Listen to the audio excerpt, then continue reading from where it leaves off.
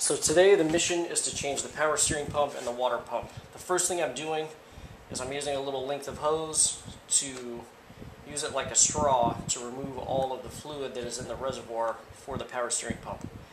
I'm doing this so I can add clean fluid to the reservoir, turn the car on, and then I'm going to turn the wheel all the way to the left, all the way to the right, and try to flush some of the old fluid out of the power steering pump.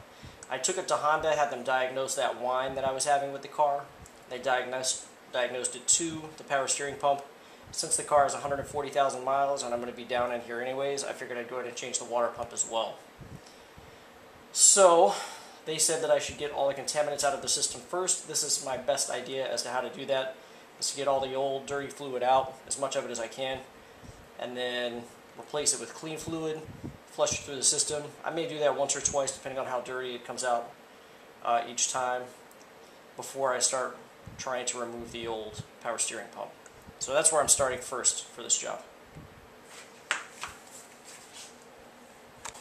Also, just a heads up, having a syringe like this is quite a bit faster if you've got one of these handy. If not, doing the hose method that I said works just as well. With this, obviously, you would just stick it down in like that, pull the plunger to get whatever fluid you can out, and then dispose of it properly. So I've got all the fluid out. At this point, the next step is to add clean fluid to it, turn the car on, turn the wheel all the way left, all the way to the right, all the way left, all the way to the right. Do that a couple times to cycle that new fluid through the power steering system, and then drain it again. Okay, I flushed this thing out about 4 or 5 times. I've gone through, let's see, about 2.5 bottles of fluid. It takes about a half a bottle of fluid to fill that reservoir. It looks significantly cleaner and smells a whole lot better than it did when I started. So at this point, I'm going to go ahead and put the car up on the jack, put it on a jack stand, get the wheel off, and see if I can gain access up into that power steering pump. Another thing you want to do is remove the serpentine belt before you jack the car up. It's a lot easier to do when it's on the ground because it's not as high in the air. I've got another video on how to do that. I'll add the link probably right here on how to remove that belt. Using regular tools, by the way, without buying the special tool.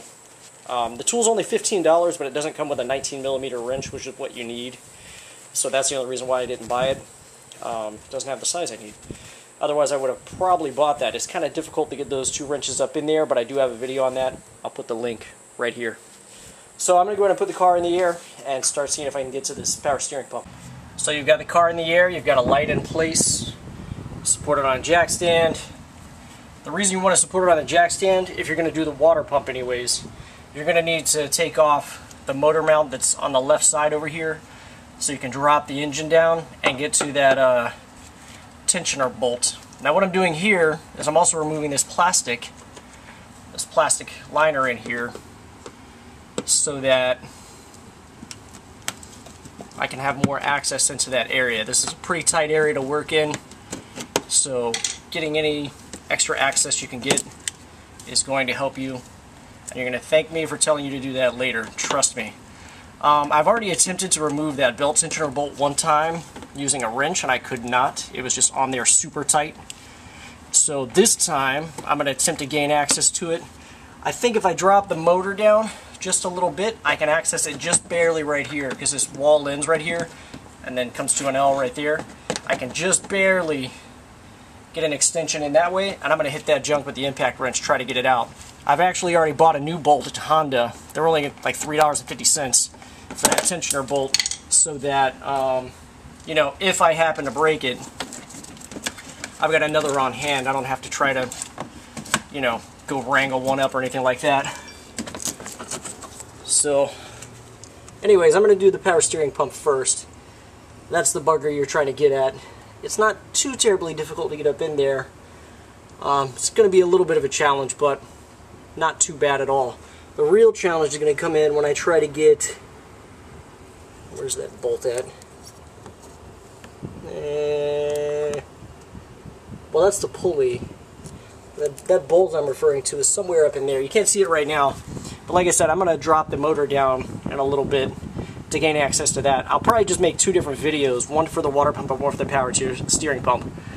But I wanted to show you both since I'm in here and you can kind of see both of them.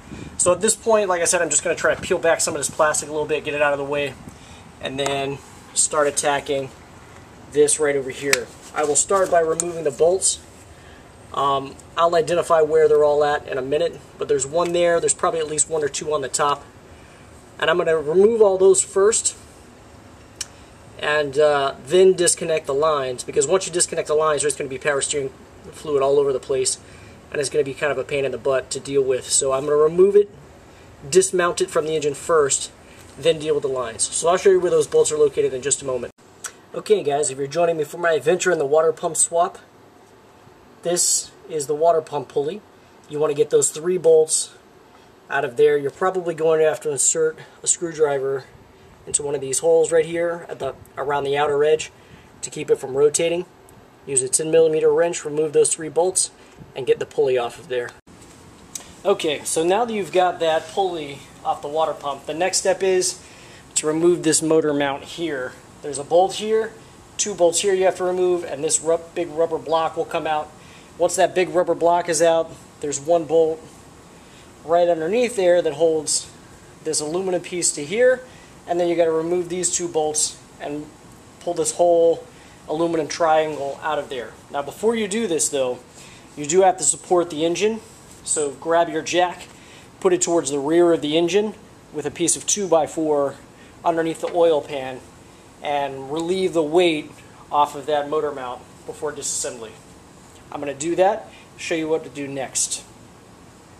Okay, one thing I failed to mention was to disconnect this little grounding cable from that triangle. You see I've got the motor mount removed, and the purpose behind this was to gain direct access to that bolt right there. That is the bolt that holds the tensioner in place. And the last time I tried to do this, I tried to put a wrench on it. It was not coming off. Somebody way over tightened the crap out of that thing. So I'm going to tap it a couple times with the impact wrench, see if it comes out. Before I take that bolt loose right there to take the tensioner off, however, I am going to disconnect the hydraulic tensioner right there at that top mount. I don't know what size wrench that is, but that's just underneath the alternator. I'm going to go ahead and disconnect that before popping that bolt loose. Okay, I've got that tensioner disconnected down in there, so that was actually a 12mm, by the way. I think the next thing I'm going to do is go ahead and disconnect the negative battery cable and remove the alternator out of the way, because that's right above where the water pump is. That would give me quite a bit more access down in that area to get all the... There's 5 bolts that need to be removed total to get the water pump out. So I'm going to remove the 2 bolts that hold the alternator in after disconnecting the negative battery terminal. There's 1 bolt right there. I don't know if you can see it right at the tip of my finger, and there's another down below over here. So I'm going to go ahead and do that, get that thing out of the way.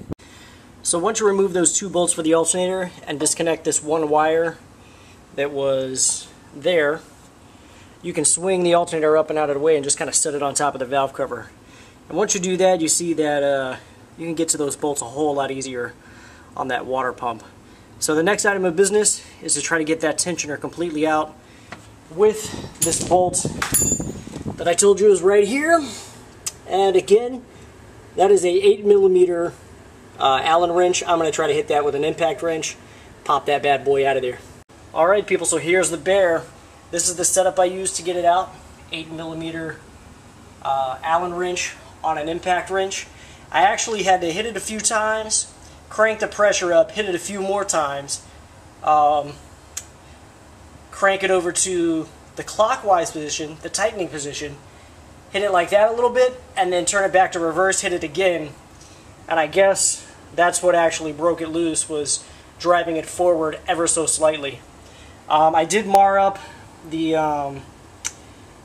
cavity where the Allen wrench goes in, the actual, I guess you would call it the head, the hex head. But I did buy another bolt before doing this because I thought that I may destroy the bolt in the process. So I do have another one. So the next step of this process is there are 5 bolts around the water pump holding the water pump in.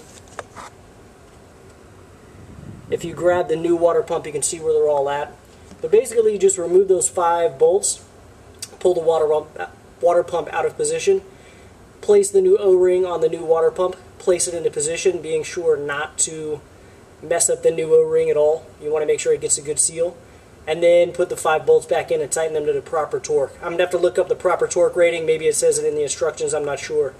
But I'll check that out and I'll show you how to lay the new O-ring in place once I pull this old water pump out of position. So guys, there's my new bolt. Here's the new water pump. The O-ring, you just basically lay it in position like that. Make sure you don't kink it as you're putting it against the block surface. Make sure it doesn't get out of that channel or anything.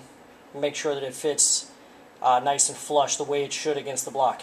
Now, I looked at a few different websites. It seems to be 9 foot-pounds is the consensus for the torque on these water pump bolts. So it's just as easy as pulling those 5 bolts out, pulling the old water pump off the block. Make sure not to use anything to pry between it.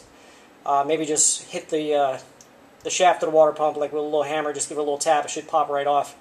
But don't stick a screwdriver between the water pump and the block, because then you can mar the surface, the O-ring won't make a good seal, and then you're going to have a water leak. You don't want that.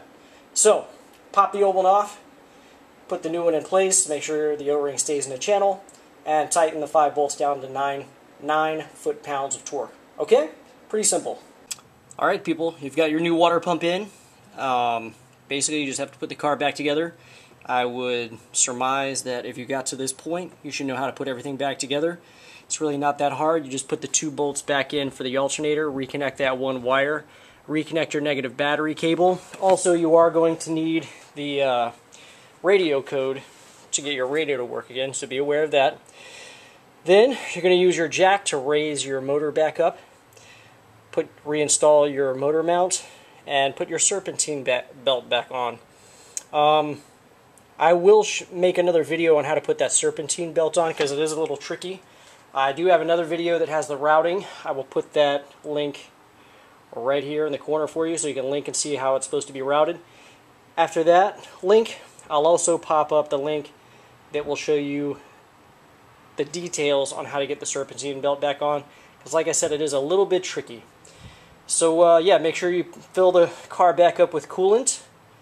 After everything, make sure everything's cooling properly. Make sure you don't have any weird noises or anything like that. And I'm going to give the engine compartment a nice spray down with some Simple Green. Hose it down really good, clean out any mess that I made while I was in there. Thank you for watching. If you thought this was a good video, share it with somebody who might benefit from it. Make sure you hit the like button and subscribe to my channel as well. Thank you for watching.